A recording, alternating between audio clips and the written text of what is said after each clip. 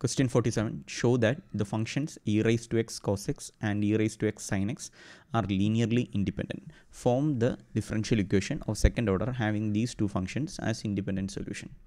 So we have given y1 of x is equal to e raised to x cos x and y2 of x equal to e raised to x sin x.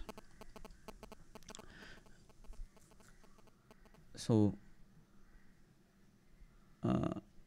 in order to show that these two functions are linearly independent, we have to take the Wronskian. Wronskian of x is defined as y1 of x, y2 of x, y1 dash of x.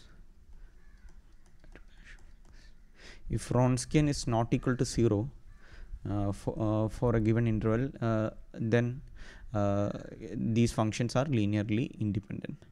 So this becomes e raised to x cos x, e raised to x sin x. Differential, so e raised to x into cos x minus sin x, and differential of cos x is minus sin x, and cos x into e raised to x. So since we took e raised to x outside, we can write cos x. Similarly, differential of e raised to x sin x is cos x plus sin x. So we just applied the product rule. So this is the determinant. Now we can just open it.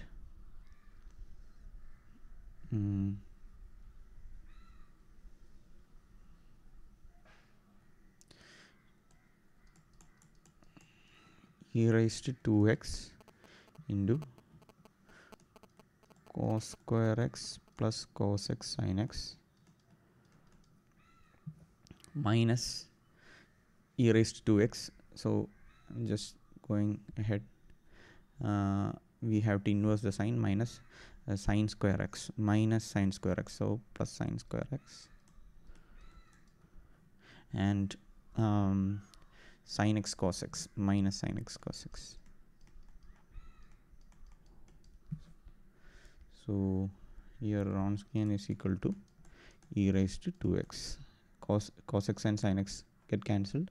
Cos square x plus sin square x is equal to 1. So Wronskian is equal to e raised to 2x. We can see that this is not equal to 0 for interval infinity to minus infinity to infinity. For any x, it is not equal to 0. So we can say that y1x, therefore y1 of x and y2x are linearly independent. Now we need to form a solution, form a differential equation that has y1x and y2x as independent solution. So we can write a general form y equal to a into e raised to x cos x plus b into e raised to x sin x. So this is our general form. Now differentiating, let this be equation 1. On 1 we get y dash equal to a into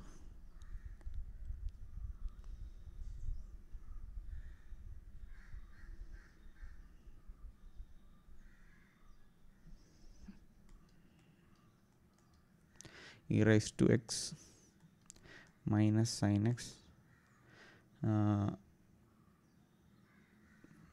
plus cos x plus b into e raised to x sin x plus cos x.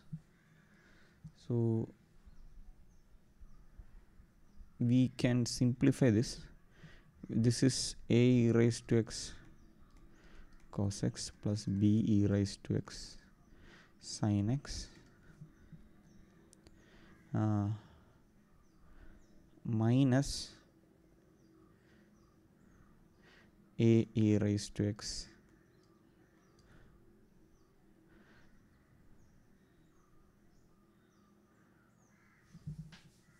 sin x plus b e raised to x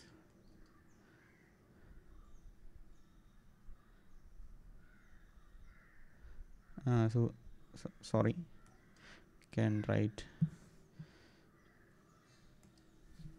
just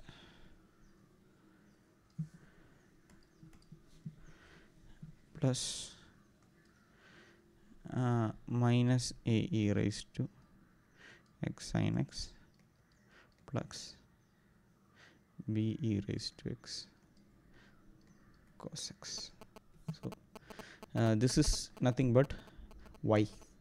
So we can write y dash is equal to y plus this term minus a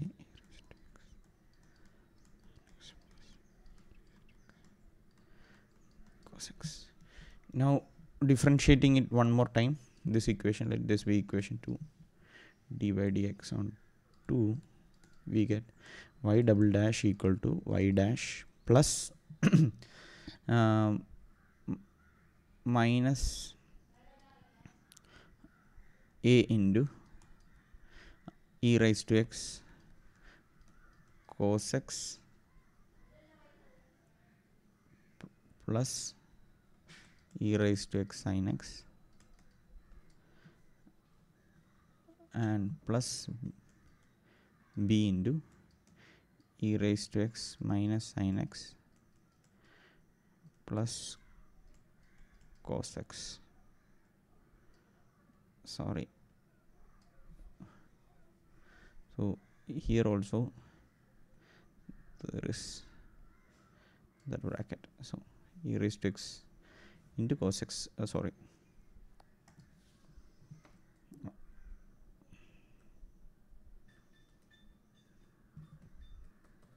We can write e raised to x cos x. So this is the equation. So let me just write it properly. E raised to x cos x. So this is the equation. So it becomes y double dash equal to y dash. We can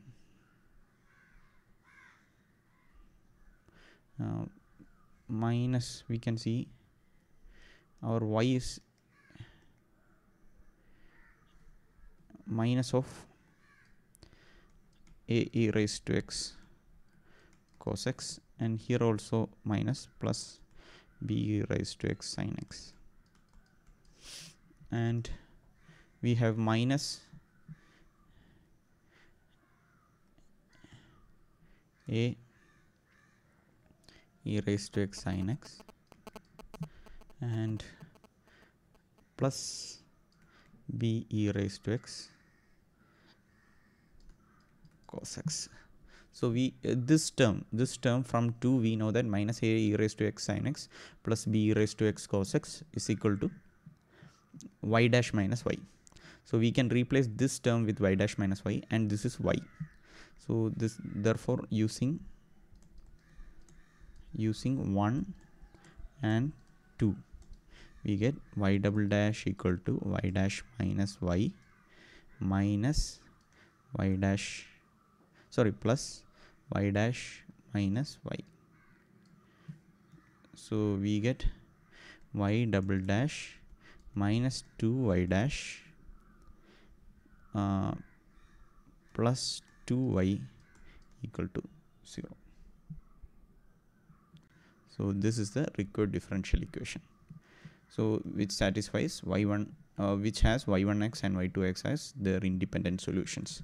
So these are the steps. So this is the solution to question 47.